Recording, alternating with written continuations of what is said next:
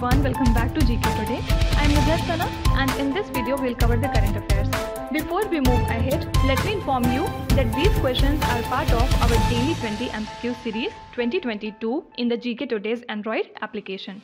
So if you are looking for the text version of these questions and their explanations along with the interactive quiz, you may consider joining our daily 20 MCQ series in the GK Today Android application.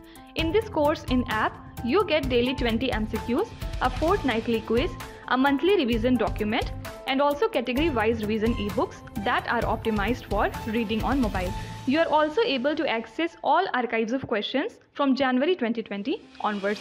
And let me tell you one more thing. If you want the Hindi version of this session, you can refer to our former channel named as GK Today. The link has been given in the description box from where you can reach to. So without taking much of your time, let's get started. Good morning everyone. Welcome back to GK Today. And today we'll be discussing most important MCQs for 17th of December 2022. Let's start with our session. What is the position of India in the 2022 Huron Global List? So India ranks at number 5 and 20 Indian companies were featured in the 500 most valuable ones in the world as per the 2022 Huron Global List.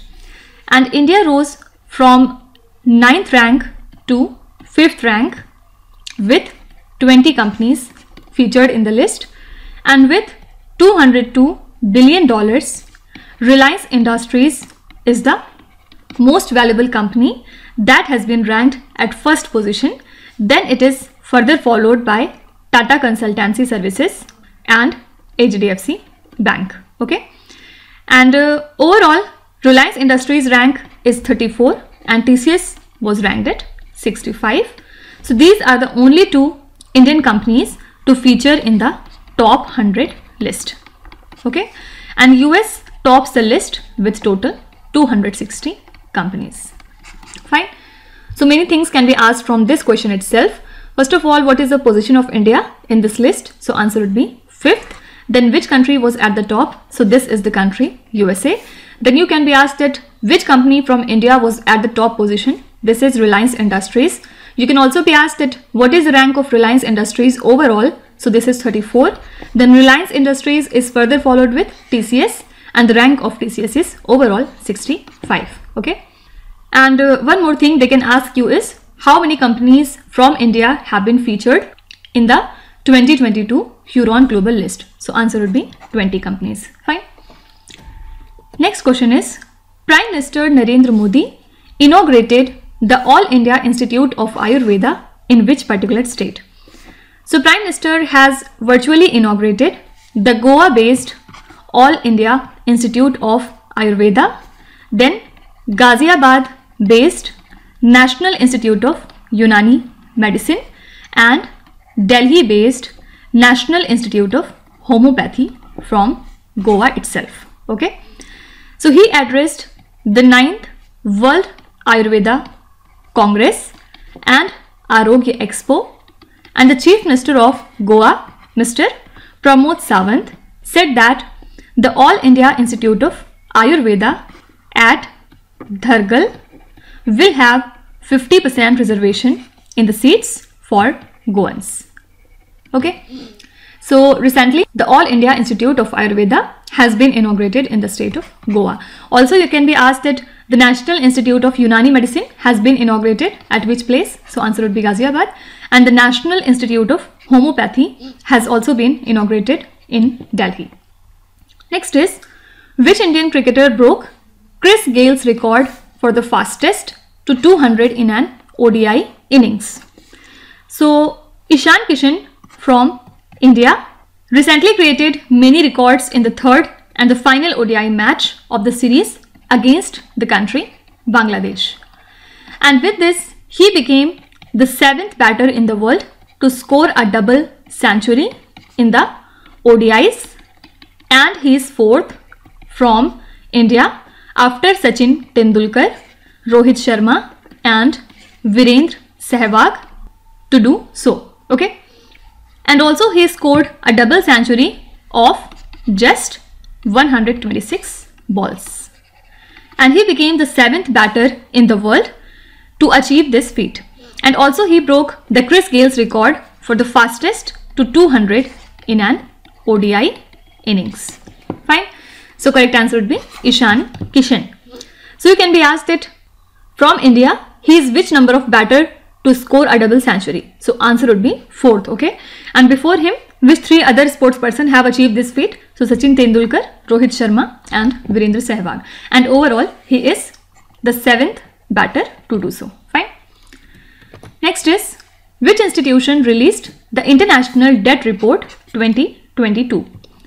So according to this report, which is released by the World Bank, the debt of low and the middle income countries in the sub-Saharan Africa rose to a record high of $789 billion in 2021.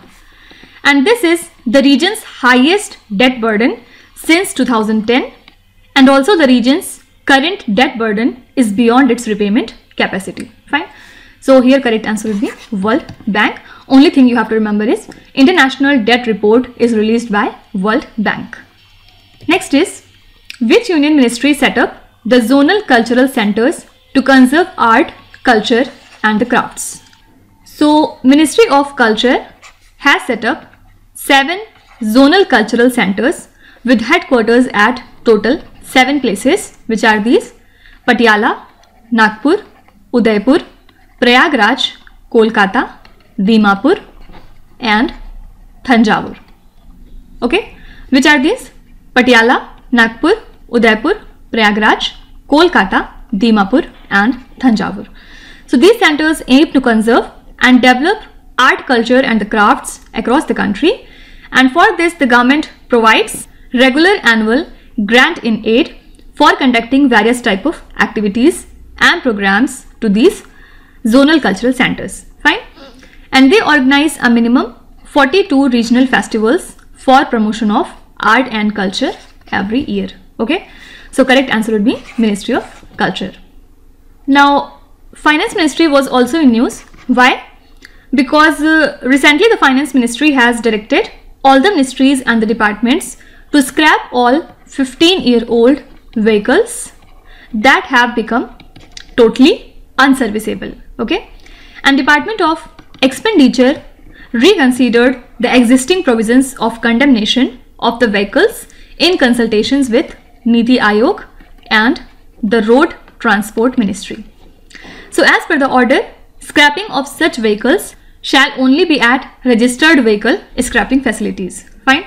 So if you are asked it, Finance Ministry directed all the ministries and the departments to scrap all unserviceable vehicles which are how many years old? So you have to remember they should be 15 years old. Okay.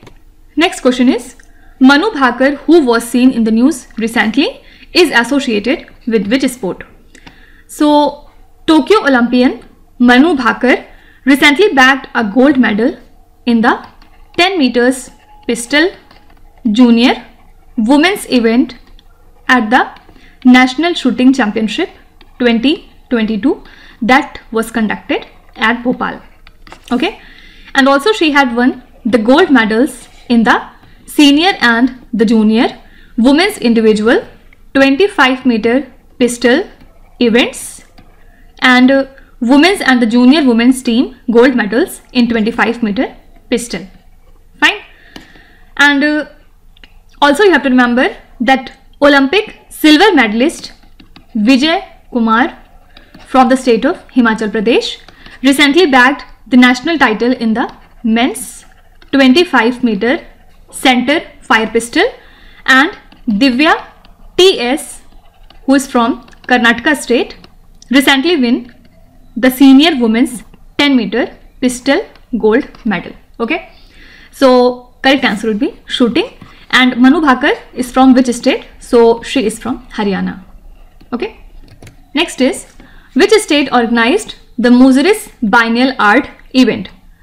So the Chief Minister of Kerala State, Mr. Pinarayi Vijayan, inaugurated the 5th edition of Kochi Muziris Biennial. Okay. And this will be hosted on the theme of In Our Views, Flow Ink and Fire. This was the whole theme for this event. So this 4-month-long celebration of art is scheduled to see several discussions, performance and the film screening, and it also showcases more than 200 main artworks of 90 artists from about 40 different countries. Okay, so correct answer would be Kerala state. Next question is, which countries announced Just Transition initiative to tackle the plastic pollution in an inclusive manner? So South Africa and the Kenya have recently announced the Just Transition initiative to tackle the plastic pollution in an inclusive manner. So this initiative was launched in the aftermath of negotiations on the Intergovernmental Negotiating Committee to phase out the plastic that was held in Uruguay. Okay, and the initiative aims to create the decent work opportunities for the waste pickers and other workers in the plastic value chain. So these countries are South Africa and Kenya. Now next is, what is the target of India in reducing the carbon intensity by 2030? So recently Rajya Sabha passed the Energy Conservation Amendment Bill to mandate the non-fossil sources of energy and establish a domestic carbon market in India. So this will help India to achieve its target of reducing the India's carbon intensity by 45% by the year 2030. And this goal is part of India's updated nationally determined contributions. Fine. So correct answer will be 45%. You can also be asked that the target of India to reduce the carbon intensity by 45% has to be achieved by which year? So answer would be 2030. Next is, who has been conferred with the Shri Chandrasekharendra Saraswati National Eminence Award? So former Vice President Venkaiah Naidu has been conferred with this particular award, and awardees in other categories include, for example, the Governor of Kerala, Mr. Arif Mohammad Khan, then industrialist Ratan Tata, then cardiologist and Padma Vibhushan awardee Dr. Martand Verma Sankaran, scientific advisor to the Government of India Mr. Ajay Sood, and famous Harikatha artist Vishakha Hari. Okay, so they have won this award in different categories, but most important name that can be asked in the exam is Venkaiah Naidu, because he is our former Vice President and he has been conferred with this particular National Eminence Award. Okay. Next question says, which company is set to acquire the clinker, cement and the power plants from Jaiprakash Group? So Dalmia Cement Bharat Limited, which is the wholly owned subsidiary of Dalmia Bharat Limited, announced an agreement to acquire the clinker, cement and the power plants from Jaiprakash Associate Limited and its associate, having the total cement capacity of 9.4 million tons at an enterprise value of 5,666 crore rupees. Okay, so this includes the clinker of 6.7 million ton capacity and thermal power plants of 280 megawatt capacity. Fine. So here correct answer would be Dalmia Cement. Next question is, which union ministry developed a project monitoring mobile application in association with ISRO? So Ministry of Development of Northeastern Region in collaboration with Northeastern Space Application Center, which works under the Department of Space, has developed this particular project monitoring mobile application. Okay, and out of 588 identified project, 562 project at 1664 different locations across northeastern region have been geotagged through satellite images and the mobile application. Okay, so here correct answer would be Ministry of Development of Northeastern Region. Fine. Now Ministry of Home Affairs is also in news these days. Why? Because recently it formed a special committee to look into the demands of Eastern Nagaland People's Organization, and this committee will be headed by the advisor of the Ministry of Home Affairs and the center's emissary on the Naga peace talks, Mr. A.K. Mishra. Okay, So the Eastern Nagaland People's Organization constitutes 7 of the major tribes of Nagaland, and now they are demanding a separate state by the name of Frontier Nagaland. Okay, so that's why it was in news. So you can be asked that which union ministry formed a committee to look into the demands of Eastern Nagaland People's Organization. So answer would be Ministry of Home Affairs. So these are the most important current affairs and the news for today. And now we'll come to our revision section. Which 3 categories we are covering today? So first of all, we'll see important host and the conferences. Then we will see few important appointments. And at last, we'll talk about important companies that were in news. So let's start with the host and conferences. Which city is set to host the India International Science Festival 2022? I think we have covered this question yesterday. So answer would be Bhopal, Madhya Pradesh. Which city is the host of the first G20 Finance and the Central Bank Deputies meeting? So answer would be Bangalore city. Which city hosted the National Conclave of Universal Health Coverage? This is Varanasi city. Which city is the host of the G20 Development Working Group meeting? This is Mumbai. Okay. Which state or the Union Territory is the host of the 9th World Ayurveda Congress and the Arogya Expo 2022? So the host for this event is Goa. Which state is the host of the FIH Men's Hockey World Cup 2023?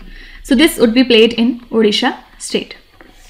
Which country is the host of the Asia and the Pacific Regional Meeting of the International Labour Organization? So this is Singapore. And the headquarters of ILO lies in Geneva, Switzerland. Which Indian state hosts the Silchar Silhet Festival? Answer would be Assam state. Okay. Now next we'll be talking about the recent appointments. C.V. Ananda Bose has been appointed as the governor of which state? So recently C.V. Ananda Bose has been appointed as the governor of West Bengal. Who has been appointed as the chairman of the National Pension System Trust? This is Suraj Bhan. Who has been appointed as the chief executive officer of public broadcaster Prasar Bharati? So this is Mr. Gaurav Dwivedi. Which Indian sports person has been appointed as the friendship ambassador by the Switzerland Tourism? This is very important question, and answer is our favorite Neeraj Chopra. Who has been appointed as the chairperson of the 22nd Law Commission? This is Justice Rituraj Awasthi. Who has been appointed as a secretary of the Department of Financial Services in November 2022? Answer would be Mr. Vivek Joshi. Who has been appointed as the new Attorney General for India? This is R. Venkat Ramani. Okay. Who has been appointed as the Director General of Indian Council of Medical Research? So the new Director General of ICMR is now Mr. Rajiv Behel. Fine. So these are the few important and the recent appointments that we have to remember. Now at last we'll talk about the important companies. Which company won the Startup of the Year award at Economic Times Startup Award? This is the company Razorpay.